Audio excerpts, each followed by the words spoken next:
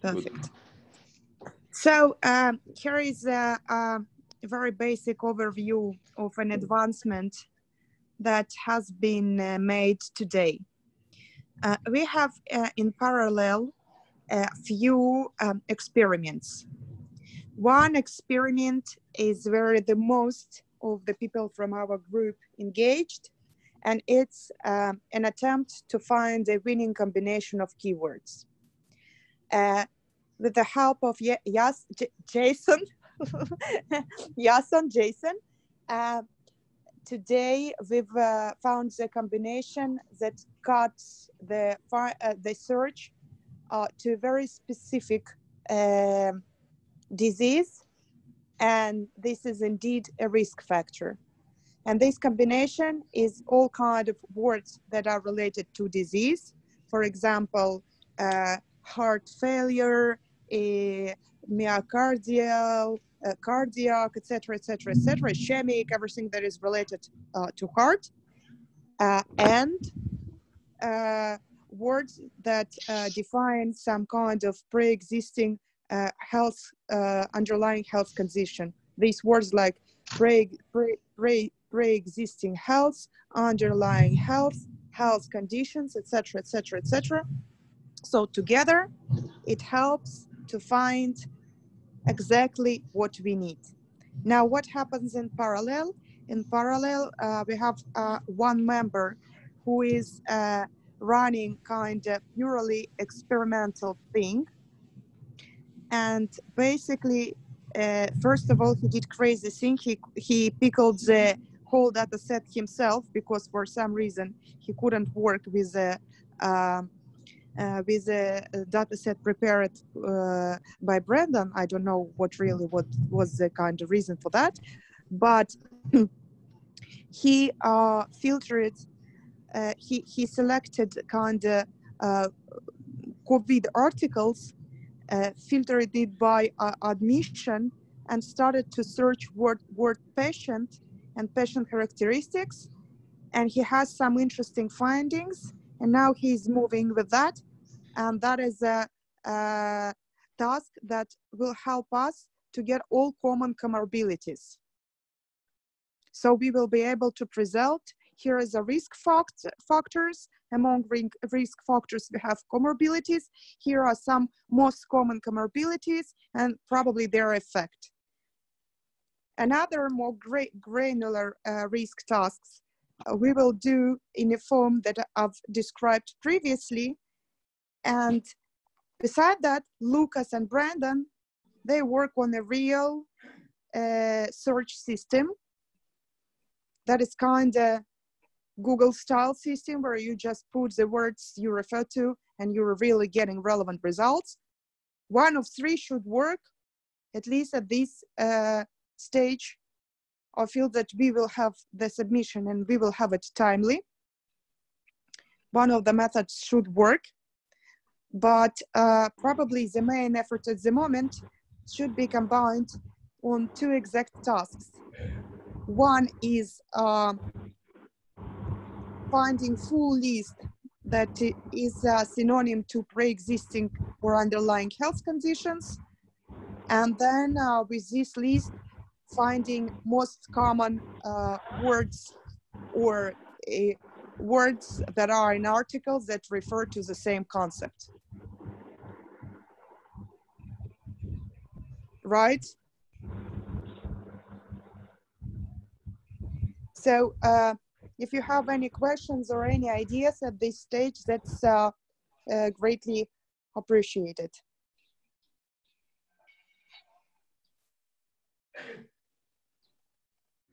Hello, Victor Mireles here. Hi, Victor. I'm new here. We've exchanged only some emails, some Slack messages. So I just wanted to ask a quick question. There is among the datasets that have been uploaded to Kaggle something by SciByte Labs. Is anyone using this dataset? It might help a lot in what you just described. Oh, can you please send me a link to this data set so that I can share it with everybody afterwards? Sure, I will Or send you it. can just post it in Risk Task. That would be lovely. Will Let's do take so. a look.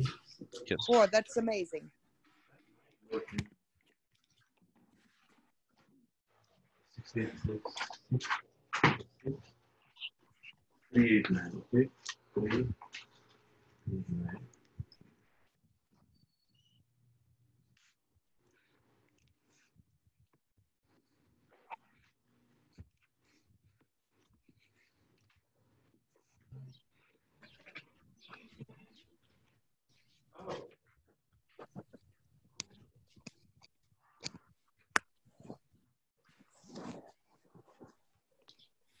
Any other questions, suggestions, discussions?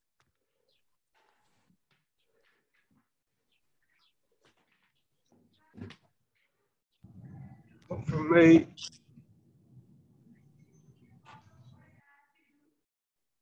Beside that,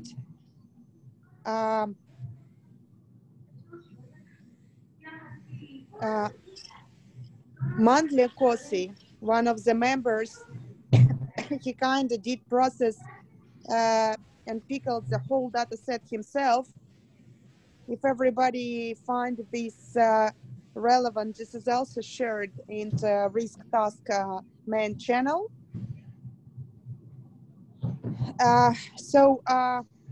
If there are no questions, then I have a questions. How do you think, like how fast can we really create this list, combine with hard Ngrams and get first extractions?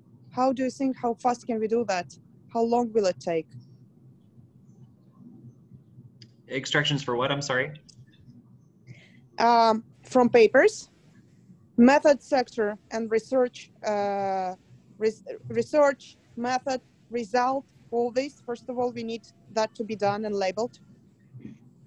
And if we like take the exact terms, it kind of exactly define exactly what we need. Like we need, first of all, to build terms that are related to pre-existing conditions, underlying health conditions. As soon as we have that, for example, heart disease, we partially have, we can combine them with end operator somewhere in text, this and this, with a high density of heart-related terms, and that will limit us with exactly hard risk papers.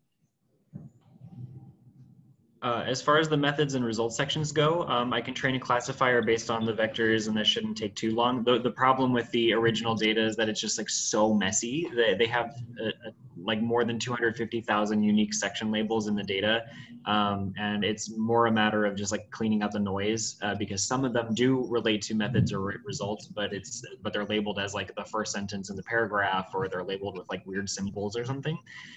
So I can use existing data to build a classifier. I will get back to you on that maybe in a few hours.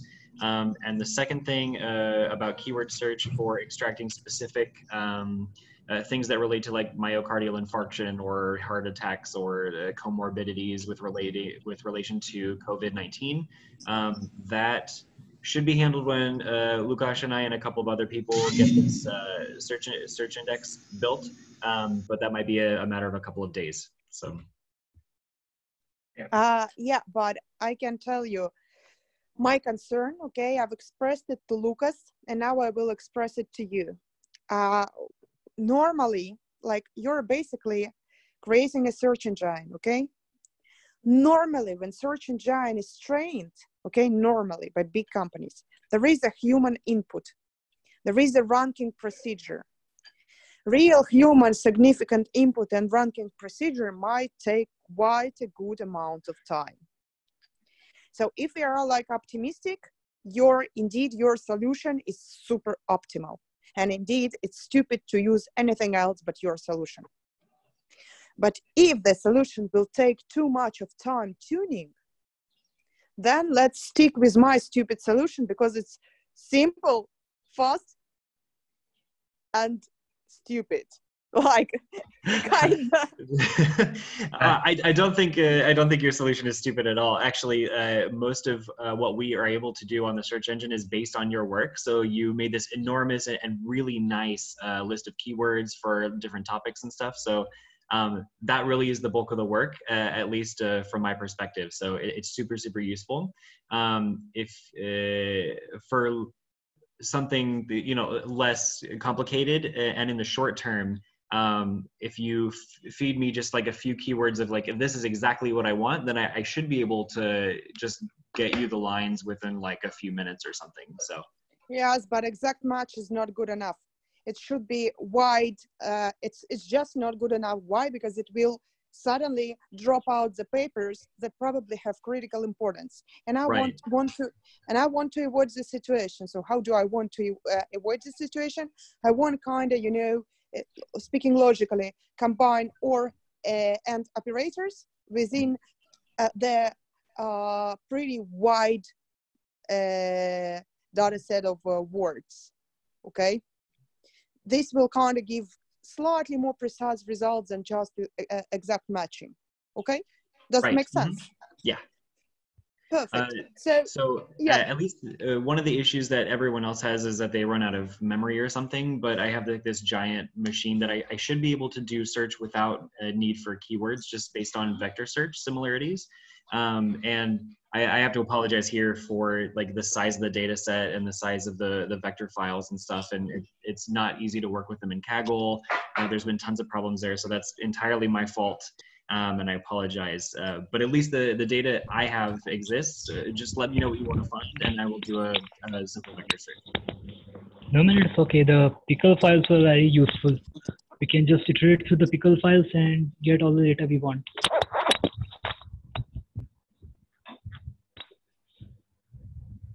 Sorry?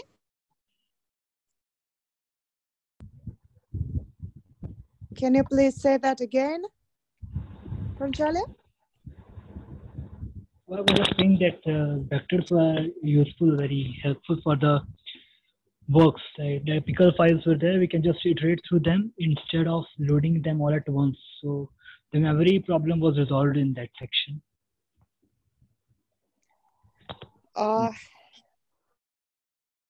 Okay, but I think it's also kind of a matter of time and computational power, is it? If I got it correctly. Yeah, from my point of view, that's probably what the issue is. Mm-hmm. Kaggle just doesn't have enough, Kaggle instances don't really have enough computational power. They don't have enough RAM for people to load in all of the data, at least in the way that I'm formatting it. So something that I could do is just section level instead of sentence level information, or only document level information would be significantly smaller and easier to work with. For the high quality results that you want, just send me you know, exactly what you want and I'll be able to find it. The problem for the past few days has been that I was more focused on my other job. I've been a little bit behind on it because of COVID stuff, so I needed to switch gears a little bit, but I should have some time tonight. I'm sorry about that. All right, that sounds amazing and you shouldn't be sorry. It's like everything you do is probably the most solid base for everything we can do so far. And still, I'm surprised to see users doing their own data sets. And like, if you want like pickle data set, if you like really for some reason struggle with the best data set we have so far, and you want guys pickled data set done by other users, just ping me and I'll share it with you. But I don't think it's a good idea because it's been not just so much work done. This job is amazing by itself. There should be a way to use it maybe on your own computer.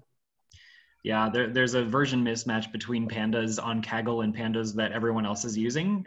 So Kaggle only allows you to use pandas. It's not the only. It's not the only. It's not the only problem. There is this SIP mismatch that results in an enormous number of problems, etc. Like everything that, many things that work perfectly on Anaconda on my own computer, for example, when I run the same code in Kaggle with internet on or whatever, it just doesn't work the same way. Kaggle is a problematic notebook by itself. So, okay. Yeah. At least like this is that one thing I ran into with Bren was that Kaggle has preloaded package module versions. and even if you try to update particular ones, you just can't. It won't allow that. And so pandas, I think, is stuck at like 0.23, which is pretty old. Yeah. But there's nothing you can do about it. Guys, can I just ask a technical question? Can you hear me, by the way? Yeah. Yep. It's very simple. I'm not the most technical, but perhaps you can explain. So, where a traditional search engine, or what I'm calling a traditional search engine, you input a keyword, and the output is the occurrences within whatever it is you're searching, the location of those instances, right? That's very basic.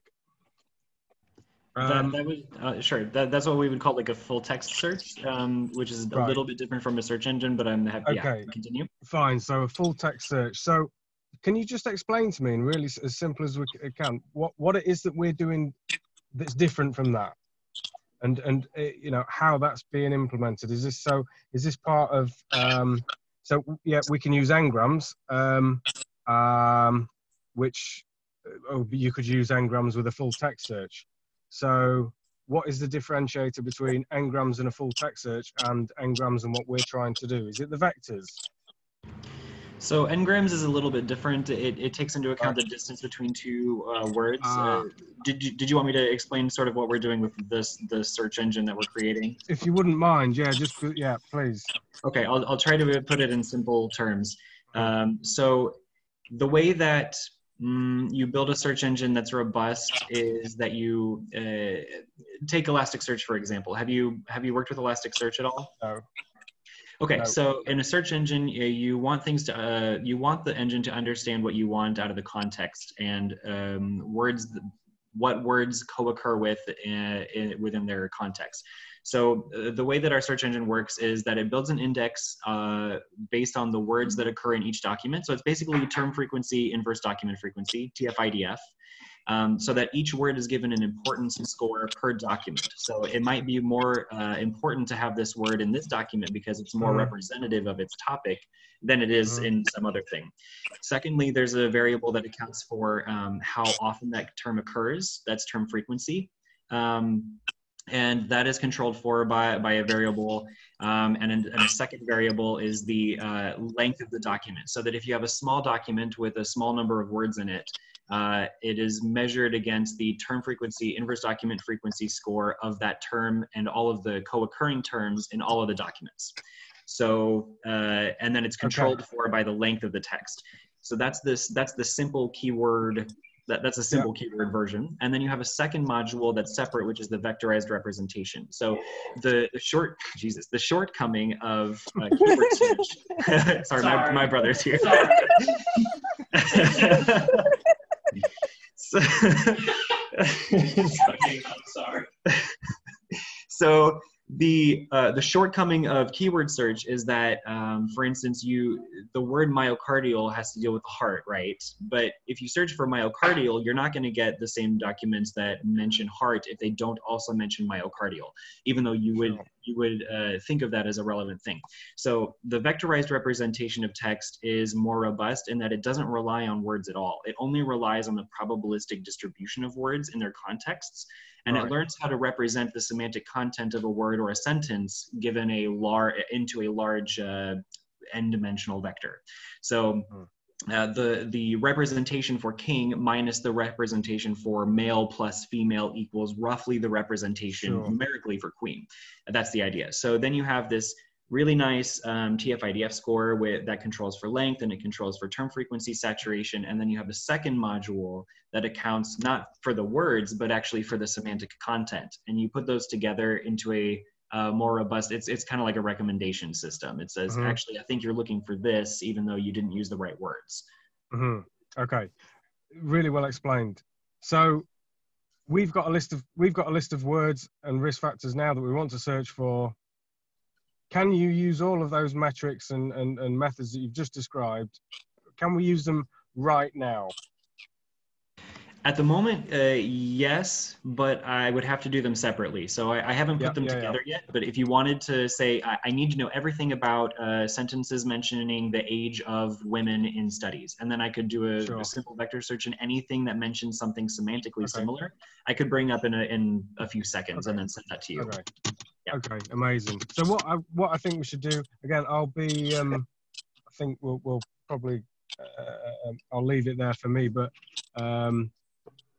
I think, we should just prove the concept using the words like Maya's worked so hard and everybody else has worked so hard to get. Prove a concept on a small batch, and then, okay, cool. That's really well explained. Thanks.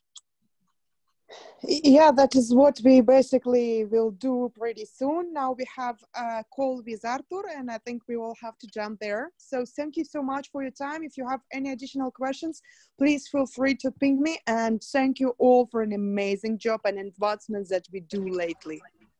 Awesome. Thanks, Maya. You're awesome. Thanks for all your work. Thank you. Bye. Thank you. Bye.